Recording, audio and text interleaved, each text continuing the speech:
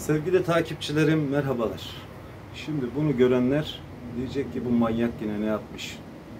Yine bir şeyler yapmış. Arkadaşlar şöyle bir şey söyleyeyim. Bir nefesli sazlar üzerine bir üniversite hocası bile benim kadar çalışma yaptığını düşünmüyorum. Araştırma, geliştirme yaptığını ben düşünmüyorum arkadaşlar.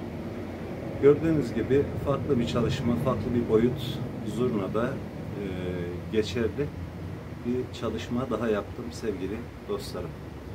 Bu nedir? Arkadaşlar akort yapılabilen bir zurna borusu. Biz zaten zurna borusu ve kamıştan çok sıkıntılıyız biliyorsunuz. Hani ses tuttu tutmadı, bir tık ileride kaldı, bir tık geride kaldı gibi bir dünya problemler yaşıyoruz arkadaşlar. Ben dünyada tek olarak ürettiğim arkadaşlar Türkiye'de dünyada var. Dünyada var da Çinliler de yapmış böyle bir şeyi. Benim yaptığım PVC pipet çalışması dünyada yok arkadaşlar. Ne Çin'de var ne bir başka bir yerde var. Dünyada tek. Bu bir. İkincisi pipetle ilgili çalışmalarımı tamamladım. Şimdi de boruyla ilgili, zurna borusuyla ilgili çalışmalar yapıyorum arkadaşlar. Çeşitli araştırma ve geliştirme, Ar-Ge çalışmaları yapıyorum arkadaşlar. Şimdi bu nedir? Bunun özelliği nedir diyeceksiniz. Sevgili arkadaşlarım, birinci etapta şu üst parça, bu sedef dediğimiz, dudaklık dediğimiz ayar, kimi çok ağız içinde, kimi daha dışta çalmak istiyor. Onun için sabit bir şey yapmadım. Ayarlanabilir. Gördüğünüz gibi istediğiniz ayara getirebiliyorsunuz arkadaşlar. İster şu şekilde çalarsınız, isterseniz yukarı kaldırırsınız. O zaman tam dudak arasına gelir. Rahatlıkla PVC pipetin çalışmasını sağlar arkadaşlar. Herkes kendi keyfine göre, istediğine göre bunda bir derece ayarı yapabilir. Bu bir. İkincisi borumuzda ip yok arkadaşlar. Yani herhangi bir ip sarılmamış vaziyette gördüğünüz gibi. Şurada bir yine bir PVC aparat var. Bununla da arkadaşlar ileri geri hareket ettirerek zurnamızda istediğiniz akordu bir tık ileride bir tık geriye alma şansımız var. Yarım sese kadar ayar şansımız var. Yani şunu mesela şimdi göstereceğim size. La'da kullanacağız ve si bemolde aynı zurnada kullanabileceğiz sevgili dostlarım. Şimdi bunun sesine bir bakalım.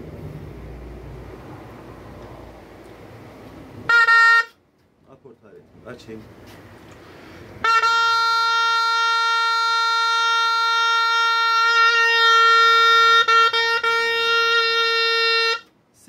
Si bemolden biraz geride arkadaşlar. Hemen buna bir akort daha yapıyorum. Birazcık daha çekiyorum sevgili dostlarım. Bir tık daha çekiyorum. Çünkü bir tık çok önemli bu zurnada.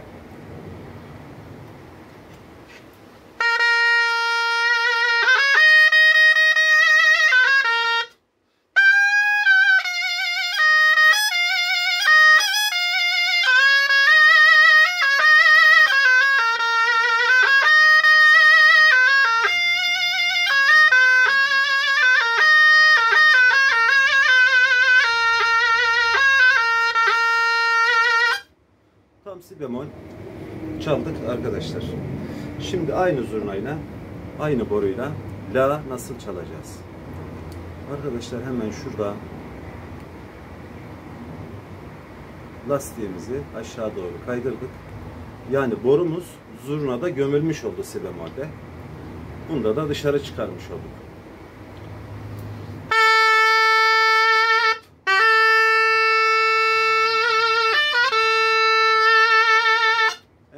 La tam olarak la gelecek. Biraz daha aşağı çektim arkadaşlar. Yani milimetrik ayarlardan bahsediyorum arkadaşlar. Öyle sesi tuttu işte bir tık 5 geçe 5 kala falan değil yani. Tam olacak şekilde.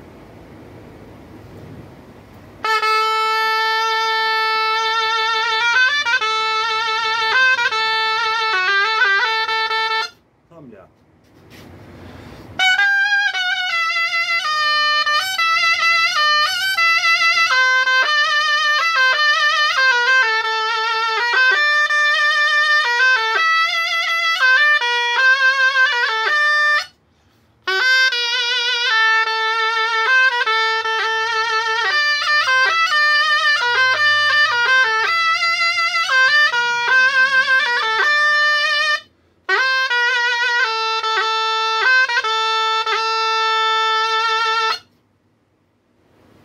İşte bu kadar arkadaşlar.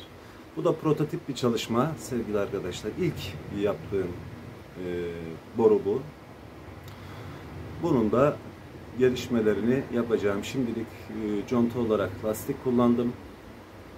Şuradaki bölüme de yine lastik kullandım arkadaşlar ayar için. Ağız kısmına da biliyorsunuz pipet kullandım. Üflemesi çok kolay şekilde. Gördüğünüz gibi çok amaçlı bir zurna borusu ortaya çıkmış oldu. Bununla türlü sesleri çalma imkanına sahibiz. 440 frekansta tam saat 12 yönünde arkadaşlar. Bu da bir gelişme olsun. Dünyada böyle bir çalışmayı daha hiç kimse yapmadı. Ben zurnanın ne tip sıkıntılar ya bugüne kadar çektiğimiz ne tip sıkıntılar yaşadığımızı bildiğim için böyle bir çalışma içerisine girdim. Diyeceksiniz ki bu manyak yine bir şey yapmış ama ne yapmış? Gördüğünüz gibi düşünmek önemlidir. Düşüncelerinizi arkadaşlar somut bir şekilde ortaya koymak da çok önemlidir. Ve geçerli bir konuma getirmeniz de çok daha önemlidir. Öyle süs için yapmak değil de insanların bunu kendi başına ayarlayabilip kullanabilmesi de çok önemlidir arkadaşlar. Bunu da şunu kendiniz ayarlayabiliyorsunuz gördüğünüz gibi. İstediğiniz ayara getirebiliyorsunuz. Bu sedef için, yani ağız içinde ne kadar kullanıyorsunuz onu bilmiyorum. Nefes şiddetinize göre şuradan da akort yapabiliyorsunuz. Arkadaşlar ileri ve geri kaydırma kaydıyla bak bunu en dibe kadar getirdik. La şöyle biraz tırnağımızla bastırıp aşağı doğru çekeceğiz. Şu an hele dolu. Biraz sert olması zaten önemli. Evet, gördüğünüz gibi kaydırdım. İsterseniz bak şu kadarı zurnanın içine gömülecek. Gördünüz mü? Bakın ne oldu? Borunun boyu otomatikman kısalmış oldu sevgili kardeşlerim. Bu da demek ki akort yapılabilen dünyadaki tek ve ilk zurna borusu. Kimi yörelerde kanel dediğimiz bu parça.